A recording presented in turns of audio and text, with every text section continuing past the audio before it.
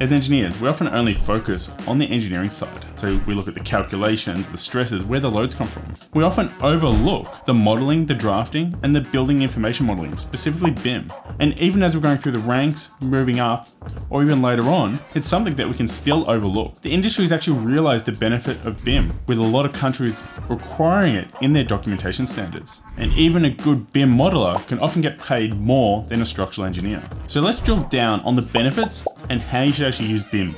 My name's Brendan, you're a structural engineer. Now let's get into it.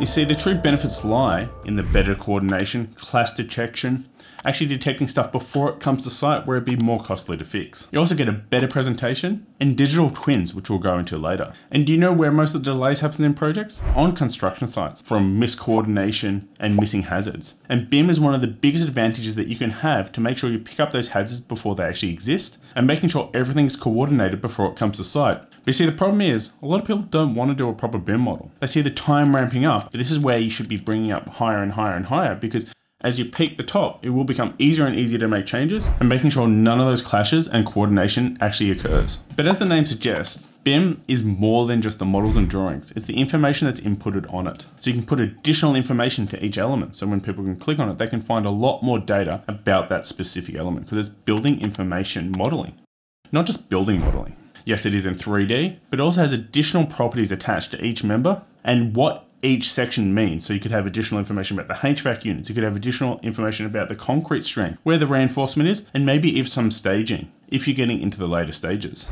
There's also two different stages of BIM. You've got open BIM and closed BIM. So what do these mean? You see, open BIM is generally in an open format. So it doesn't matter what program you're running, you should be able to rebuild that model. So it's in a format such as IFC, where you can rebuild it from the information that you currently have. Where a closed model is more of a specific format. So you might be doing a Revit model and a Revit BIM model specifically. So it means unless you've got Revit, you can't open it and use the information. So incidentally, if you're using some of these closed methods, what does it actually mean? How can you actually make sure that it's useful for the clients in the future, instead of just specifically for this project when it was delivered? And so sometimes, even if you're delivering in a closed space, you may want to deliver it to the client in an open area so they can use it in the future as they need to. And sometimes you have overarching BIM management, which is a software that brings in the Revit model, brings in the ArchiCAD model, might bring in CAD files from the MEP people. But this takes a need for having specific BIM modeling agency that manages and processes all this data. On bigger projects it may be worth it, but on those smaller projects, is it really worth bringing in another consultant? So these are the type of questions you need to ask at the start of the project, and how you're going to manage this project so it's both effective for you, the architect, the other engineers involved, and the client in the long run. There's a couple of terms in BIM modeling that you need to understand. This is both level and LOD. So there's primarily 4 levels of BIM, starting at 0 and moving all the way to level 3. So level 0 is probably where I started out in my career, and it's what most of my models were doing early on, which is just a 2D CAD drawing. So you have specific plans and elevations that are not necessarily 100% coordinated with the architect, although you probably use it as the base, but it's just the 2D drawing. So there's no 3D cross coordination or clash detection. As you just have plans, it's really hard to detect any of those clashes. You're just really trying to match up drawings, and it's up to the builder to make sure the building is built correctly. We move into something a little bit more complicated at level 1, which is then moving into a 3D model. So this is typically when you're using Revit. There's very little to minimal coordination. You are using it particularly as a base, but you're building a 3D model, so there's a little bit better on those clash detection. It's a model that you can spin around, so the builder has some specific questions. You can show the 3D nature of the location, but there's very minimal coordination at level 1. So you're getting slightly better than level 0, but really not that much. So level 2 BIM is really where the benefits of BIM starts to kick in. So you start to work with the architect. You're coordinating backwards and forwards. You're processing the data from one area to the other. You may be doing this with layers or other aspects. You're not working in the same space yet, but you are making sure that your model is coordinated. So when you're building and drawing something, you may make changes and send it to the architect to update their model. Then they may look at the model and say, you can't do this, and send back another change. So you are working semi in the same space.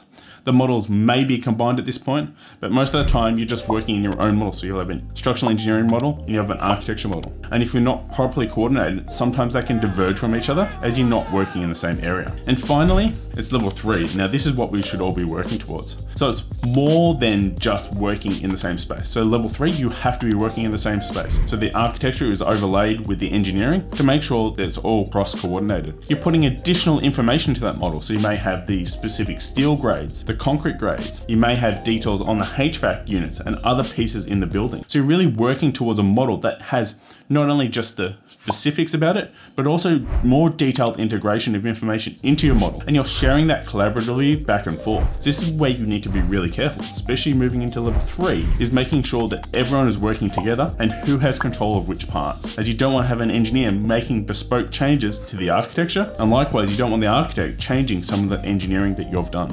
LOD is very similar to levels, but it's more refined. They are different in some aspects, as you can have a level 2 model in different levels of LOD and a level 3 model in different levels of LOD as well. So it's more way to break down these specific cases of levels of BIM. So what is LOD? It's level of detail, and it ranges from 100 to 500 at the top end. Now, most people don't go all the way to the 500, but it's good to understand which level it is at, as in the long run, that's probably where we want to be going. But we can progress through it slowly, as it's more expensive to do an LOD 500 model than it is an LOD 100 model. So LOD 100 is very much like your basic level of BIM. You probably have some dimension details on there, but you just have minimal amounts of definitions on that model. So as minimal as you can have. So typically you probably see this in the 2D phase where you just got plans and dimensions and details or elevations. So there's very little information in an LOD 100 model. And this is probably where I started out my career, is doing LOD 100 models, as in those cheaper areas, you potentially don't need to go any further. LOD 200, you start to have things such as quantities, the number of elements, how many beams of this type do you have? So you're getting a little bit more information into the model that helps quantity surveyors cost out the price of the project. But it's only really about size, shape, and quantity. You're lacking specific details into each element in that project. LOD 300 is moving into more bespoke information. You've got size, location, orientations of specific elements. You may even be going down into what the connections are. So how many bolts do you have in each connection? Where are they located? So it has a little bit more information in level 2, and you can see what the interfaces and how the connections are looking, but you may not be modeling it specifically. It may just be a note on the drawings or details that people can draw out. So it allows the quantity surveyor to price it a lot better, as it does have a lot more information, but you may not actually have the 3D components that you're looking for. And as we're going up through these stages, these become exponentially harder to do, as you need more and more information in your model. Now, LOD 400 is really where we start to get a lot more information into the model, so it becomes more complex and you need to have more details. So the model is getting more and more precise as we're moving up through the level of details. It means that you have to have a more accurate model. In LOD 100, where you could be plus or minus a couple of 10, 20 mils or more, you're really getting down to the plus or minus a couple of millimeters here to making sure that it's accurately, and you can quickly detect any errors or clashes that you may have.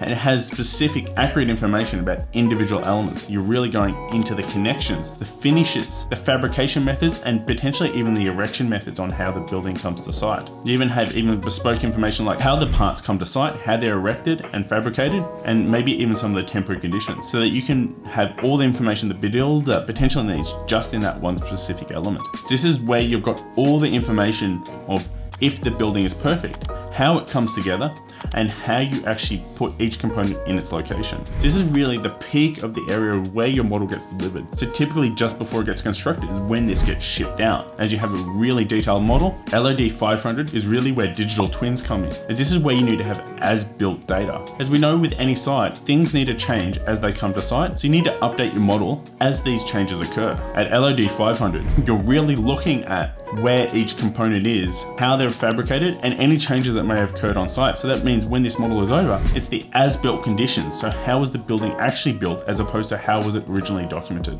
In this LOD 500 as well, you'd also have information about how to maintain elements. What is operation manuals of specific elements in your building? Any maintenance and other data as well. So again, as we were saying before, between open and closed BIM, if this is a closed environment, over time, that information will be lost. So if you're doing an LOD 500 model, you want to make sure that people in the future can access it. So looking towards those open BIM methods is the better location if you're going to spend the time to do an LOD 500 model. So LOD is really important to define at the start of the project. How much clarity do you need? How much is the builder going to use it, and how much is the client going to use it? Is it actually worth spending all that money to go to an LOD 500 model? Are they going to use it in a residential project? Maybe not. But in a big casino such as Queen's Wharf, it becomes more beneficial as the people that are using it will gain additional benefit from having an as-built constructed BIM model that they can use as maintenance and repair regimes, and even looking at where I need to find something. If they have a model, they don't need to go digging around. They can just look at the model and find out where the specific components are. And so when you're doing any collaboration with your architect, engineer, MEP consultants, is